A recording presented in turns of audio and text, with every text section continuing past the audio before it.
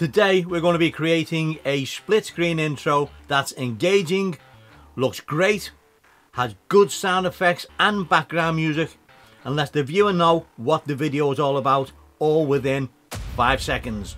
Let's take a look.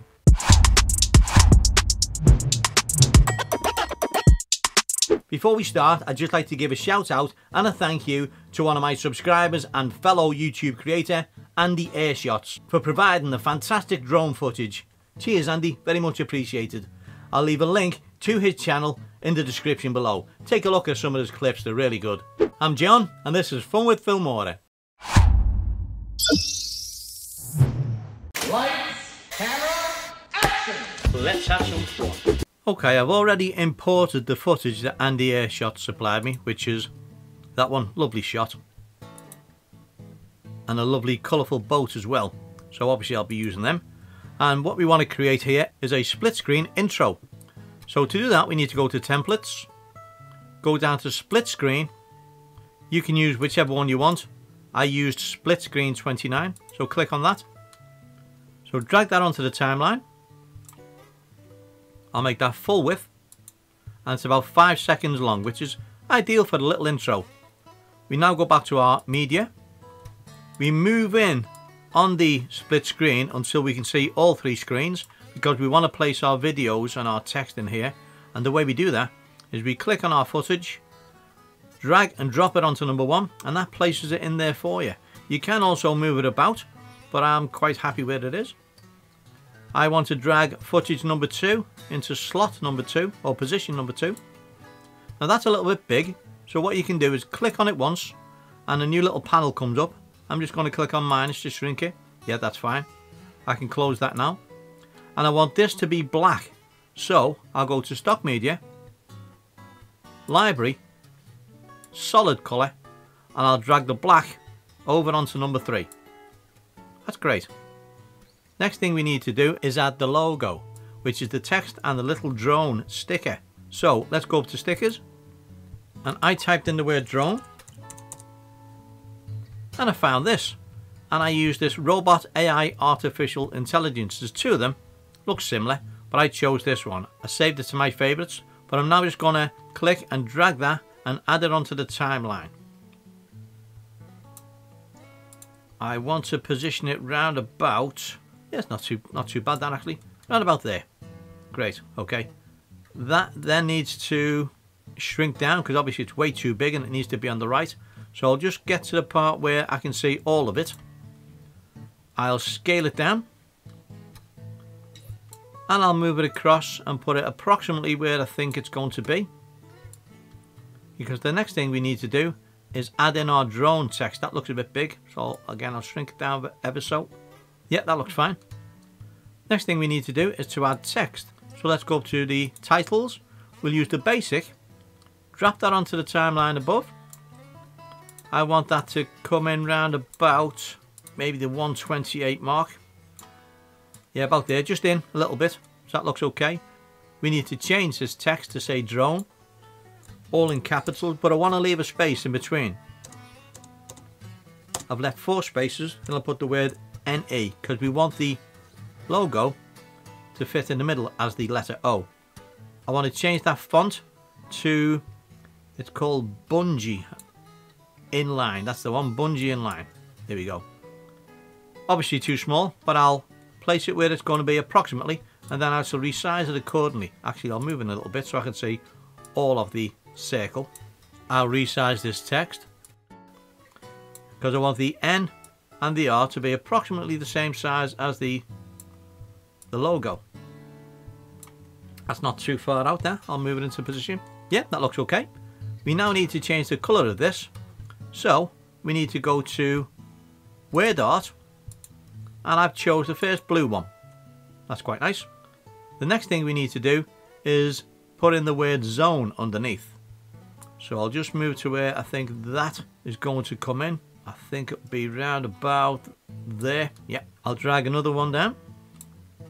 In fact, no, I won't. What I'll do instead is I'll just copy this one, right click and copy. I'll make sure I'm on the next timeline, and I'll paste, Control V, or right click and paste. That's put that above it, where I want it to be. I need to change that text from drone to say zone. And it obviously needs to move down. So I shall drag that down underneath. It's too big, so I'll resize that text as well to something I think will look better. Let's try that. Maybe just a touch too big, so I'll shrink it down ever so slightly. And I'll move it into position. I'll use the arrow keys on my keyboard to get it more in the position where I want it to be. That's great. Under weird art again, I'll choose this like gold colour. That changes it to that. So let's give that a go, see what it looks like. So far so good. I want the word drone and zone to fade in. I don't want it to come in that quick. It comes in quite quick there. So what I'm going to do is make sure I'm on the word drone, and I'll go up to the video tab. This is on the text drone. I'll go to animation and I'll choose fade in, and I'll fade that in a bit. Not much, that's way too long. Drag it down. So let's try that from the start. Yeah, that seems to fade in better. We'll also add a fade into the word zone. So drag and drop fade in onto the word zone. Again, it doesn't need to be too long. Just a quick fade in. Let's try that. Yeah, that seems to work well. Happy with that. We now need to add some sound effects. So let's go to audio, the sound effect tab, and we're looking for title transition. If you search for that, it should be the first one. Yeah, and these are all free effects, and anything in this video is free to use. So we drag and drop that down, and that should come in with the first clip. We also want the same sound effect to come in when the second clip starts. So let's drag and drop that down as well. Let's try that. It might have come in a bit too quick. Let me just move that across a touch. Let's try that. Go back to the beginning. Yeah, that looked better. We also want some sound effects now for when the text comes in. So let's go to where the text starts, and we're looking for whoosh swoosh 12. So let's type that into the sound effect tab, and that's the one there. Drag and drop that on the audio timeline below, just before where the text starts. In fact, you can see there where the actual whoosh sound starts there, and you want that to be round about where the text starts. Let's see what that looks like. See, that was way too slow, so we need to move it across. Make sure the sound starts when the text starts. That's not too bad. Try it again. Yep, good. Same again for the word zone. So we need to drag and drop it underneath the word zone, but we need to make sure that the sound starts when the actual text starts as well, as we did with the word drone.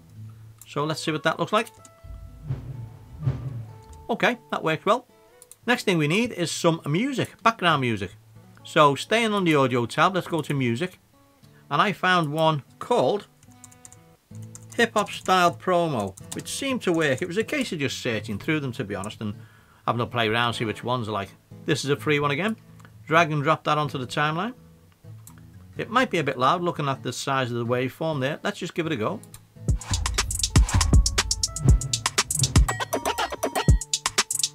Oh no, it's not too bad.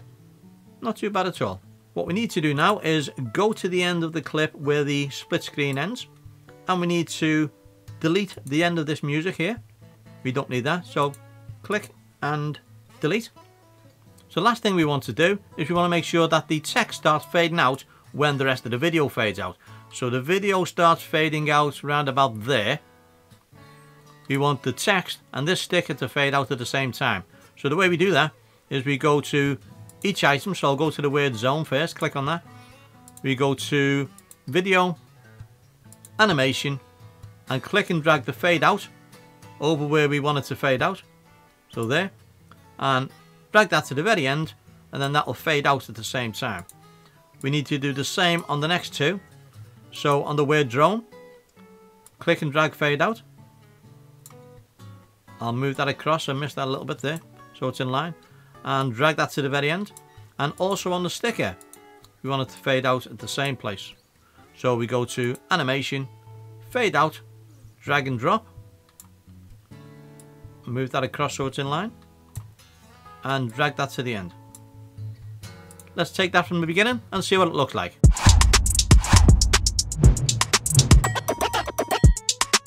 I hope you enjoyed that tutorial, and if you did, please leave a comment below. I really do appreciate it. As always, thanks very much for watching.